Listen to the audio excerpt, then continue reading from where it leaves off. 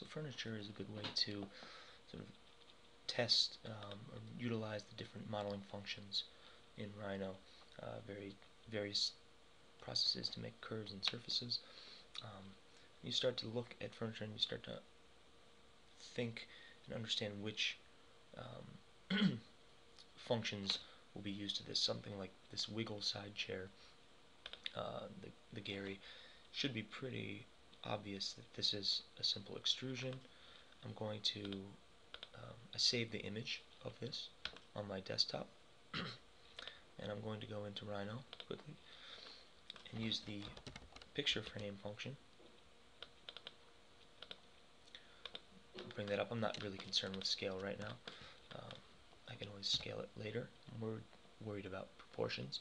So I'm going to rotate 3D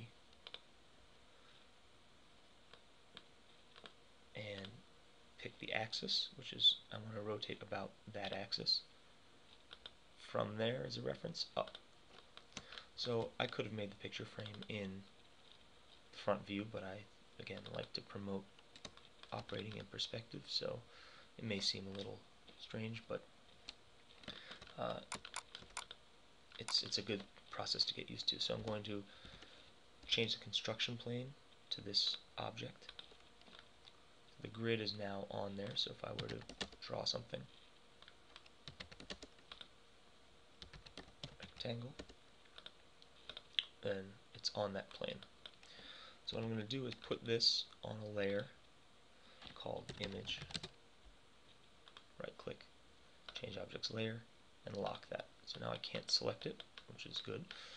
And what I want to do is use the not the control point curve, but the curve through interpolate points. I'm going to pick one side to stay on, and I'm going to click and just start maybe loosely tracing this. You know, however many points you'd like, you'll see that it starts to conform. So I'm not going to get too crazy here in terms of accuracy. And again, this isn't an exact elevation, but it'll work for the purposes of this. So I'm just going through and tracing the points. I could be much more thorough with this if I needed to be, but again, let's see what we have. So almost done, I think. Yeah. So anywhere there's kind of a big change in curvature, I think that's where you want to. And then from this point on, it goes straight. So I could do that with the straight curve, but again, for now, I'm not going to concern too much with that. So there's the curve. It's essentially the outline of that. And I'm going to use the offset command. Set command. And the distance, I'm going to click there, and it wants me to measure a distance. So what I'm going to do is click here, and however far that is, that's the distance I want. So it looks like it's going to be, you know, I didn't use the offset. I used the offset command, but I sort of measured that way. So you could be a little bit more specific, and if you knew the exact distance, obviously you could type that in, but it looks like this is going to be pretty close. So I'm going to say OK. I'm going to do the offset command again, right click, and in here, corner sharp. This is whether it's, I'm going to make sure that it's a sharp corner, and this cap is an important thing. So if I were to just click on this side, it's going to just create another curve. If I were to select this and say cap flat, it's going to offset it and close that end. So that is what we want. That's very close to the actual thing you see here. I was sort of broke the curve a little bit, but I could have been more precise about that.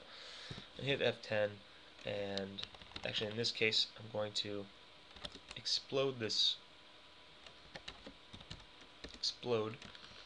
object. So I'm going to take this off and draw a line, a polyline.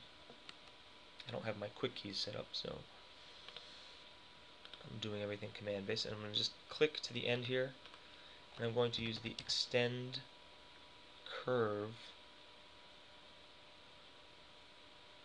extend, and I'm going to say this boundary, right click and say this curve. And then I'm going to use the trim command. In fact, I'll use the fillet command. Radius of 0, because I want it to be a sharp corner. And join, yes. So I'm going to trim this with this. You'll see that they're attached now. And I'm actually going to just hit Control A and join. So now it's all one curve. And I'm going to use the extrude command. I actually just exploded it. Extrude curve. That curve. And that's that chair. So, again, this is a pretty straightforward process, and I didn't cap it. So when I extrude curve, solid, yes. And then it will have its end cap. And I didn't really know how long this is. I'm going to just look in here. It's about that long. Again, if you had known the exact dimensions, and could have done that here. So I'm going to turn the image off. And there's my world top. That is my Gary chair, the Whittle chair.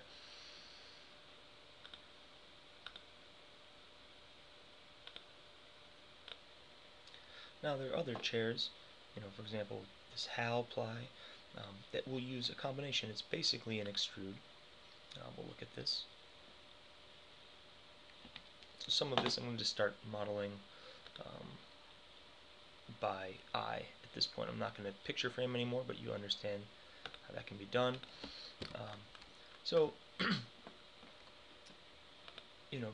something like this is very simply, in a sense, an extrude. It has a little variation for curvature, which we'll get into, but it's an extrude with some legs. So let me go back to products, chairs. So something like that as an approximation, we can go here and I'll basically draw its the curvature of that, which is maybe something there. Of course, I can hit F10 and stretch some things till they're about a little bit closer to the approximation. But a chair like that is essentially an extrude, with some additional legs. So something there. In this case, I am operating in the side view, so I'm going to take that leg, I'm going to mirror it about there, and draw a line to close that, and join this, hit F10, pull this leg down a little bit, and in front view, you notice in some of these the legs are in a little bit. So again, all of this is kind of fuzzy modeling, but often you can get it to where you need it, and then edit from there. Something like this, obviously I made it a little too squat or narrow, so I could take this, I'll delete that curve, I could move an edge, so I select, using the move edge command, select that edge, click it and get that way. I could either position this into place or simply delete that one and mirror about the middle, so that way I know it's in the center. Maybe create a rectangle for there. If I wanted to sort of fillet the edges, fillet the corners of this curve, so I'll select that. I could select both, or I can do one and mirror it again. Select that. What's the radius? We'll start with 1. We'll see. There you go. So you have those, and then I could use the pipe command and say, I don't know, 0.25. We have that. That even looks a little thick, but mirror that. And again, offset surface. I'm not doing this to, if I wanted to be very precise, I could bring in the picture frame and copy some of these. I'll use offset surface here. You can see the direction of it. I'll just click flip or F to flip that, and the distance solid, yes. Distance, I'll make it a 1/2 inch thick. There's that. So a simple approximation of that chair. Now, if we wanted some curvature, or for example, let's look at a more organically shaped chair, something like this, the Panton chair. Let's see what this guy looks like.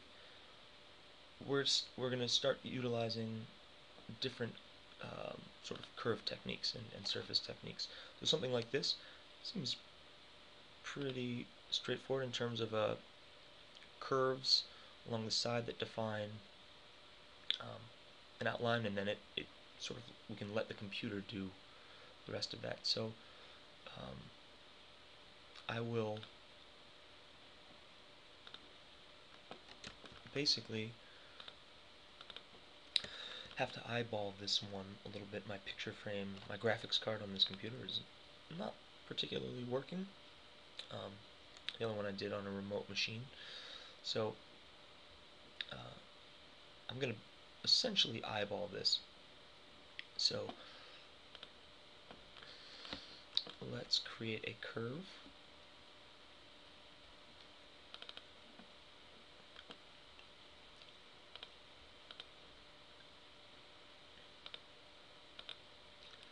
I'm going to go to side view here, front view. Move this one over here so I can at least see the image. Again, this is probably a good time to use a picture frame, but I am working with a inferior machine right now. So I'm going to go here, use interpolate curves, and I'm going to essentially pick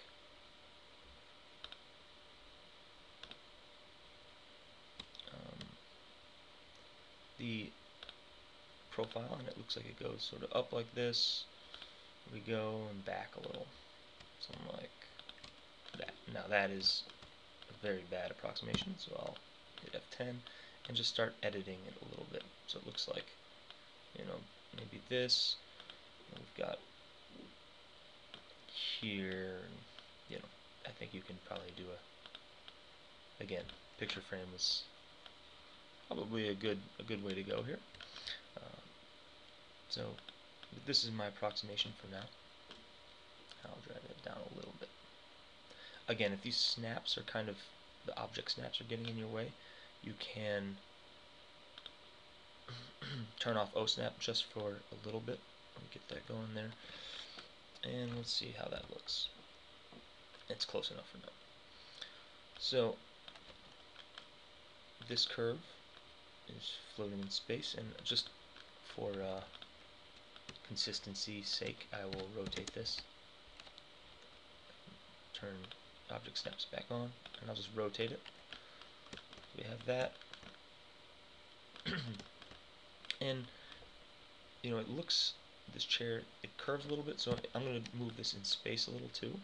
So I'm going to go here, drag that a little there. So it's kind of a little bit of sculpting involved there, kind of. I'm going to take this, mirror it, and I am going to create curves now for the back, for the top, and for the bottom. So I'll go here and basically hit Control up, and there's several ways to do this. I could mirror, one profile, take half of it. This could have been one curve and mirrored. I'm just kind of moving quickly.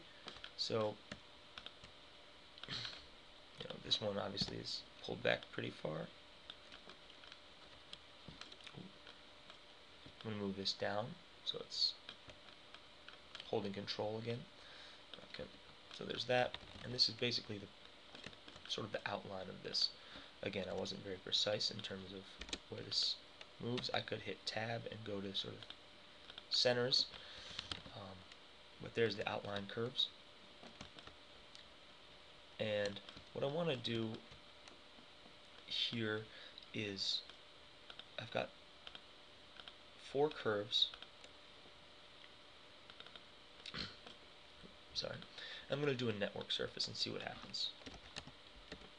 So it's going to figure out something, and it's actually maybe not bad around the sides here, but we can see that at the sort of backs of the knees it's closed up there. So again, the network surface, if I were to put a straight line across as a guide curve and take this,